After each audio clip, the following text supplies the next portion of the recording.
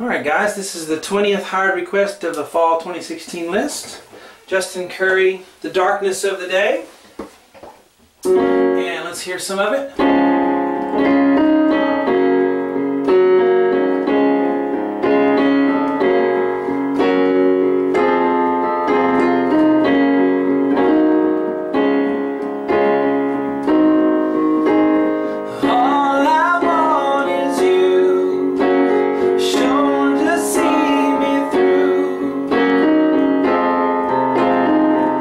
So forth.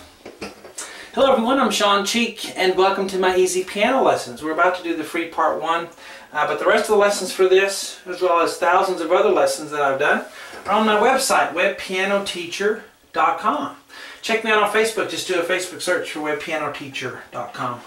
See what I'm up to, what new lessons I'm uploading. I even have things for complete beginners if you don't know anything. On my website, if you click Browse Lessons and scroll down alphabetically to L for lesson, there are 50 lessons there to get you started and just get you playing chords, get your hands playing together so you can play stuff like this and play your favorite music. So we are in D flat, so sorry about that, but that's the key that we're in here for this. Don't be afraid of flats. I actually prefer playing in flats. Or in sharps because they kind of guide your fingers. If you're only on white keys, they all feel the same and you just can't, sometimes you can lose where you are, but the black keys guide your fingers, you feel where you are better, I think. So anyway, we start with a D flat chord. Let me play that first measure again. So we have F, A flat, D flat on the right. 1, 2, 3. We are in 6/8.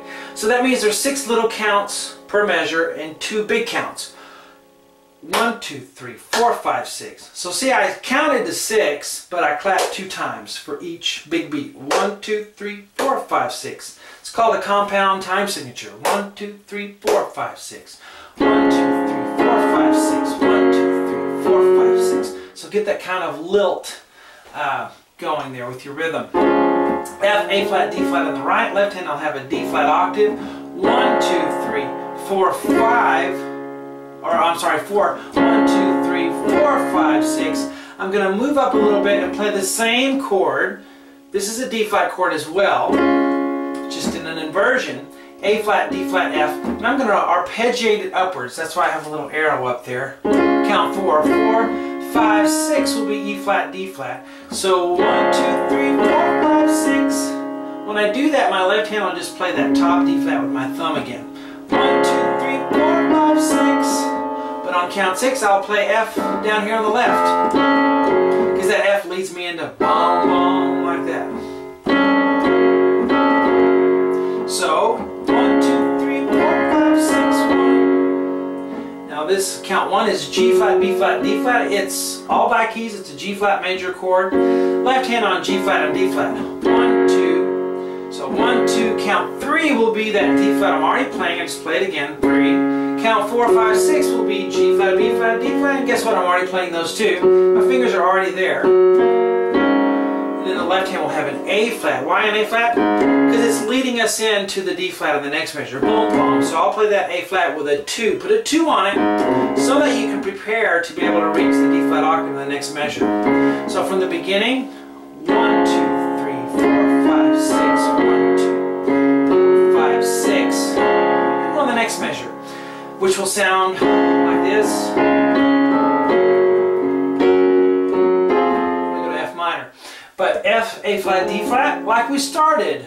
Now we move up, like we did here as well. We play the chord a little bit differently. We play the A flat and the F first with 1 and 5. Then we say that middle finger or the second finger for D flat. So we play 1, 2, 3, 4, 5, 6. Do you hear that left hand? 1, 2, 3, 4. So count 3 was here. Count 4 we do the D flat. 1, 2, 3, 4, 5, 6. So the left hand will have count 6 there with F. See how the left and right hand are kind of trading places? 1, 2, 3, 4, 5, 6. While the left hand's holding something, the right hand's playing. While the right hand's holding something, the left hand's playing. So there's something always going. And then we get to a new measure there, really. I should have put a bar line there, but G flat, B flat, D flat, left hand on the G flat, D flat. 1, 2, 3. Count 3. I'll play that D flat with my 2 finger so that I can reach the G flat octave that's coming up. 1, 4, 5, 6. When I do that, the right hand will move up and play D flat, G flat, B flat, which is still a G flat chord. This was a G flat chord, and so is this, even though I'm up higher. 4, 5, 6. Count 6 will be that G flat octave again in the left hand. So, starting here, 1, 2, 3, 4, 5, 6, 1, 2, 3, 4, 5, 6, 1. Then we go to F minor, which is cool. We finish it, of course, the whole thing on the website in several lessons, but this is just a little beginning for you to get started. Let's start from the beginning and go. 1, 2, 3, 4, 5, 6, 1, 2.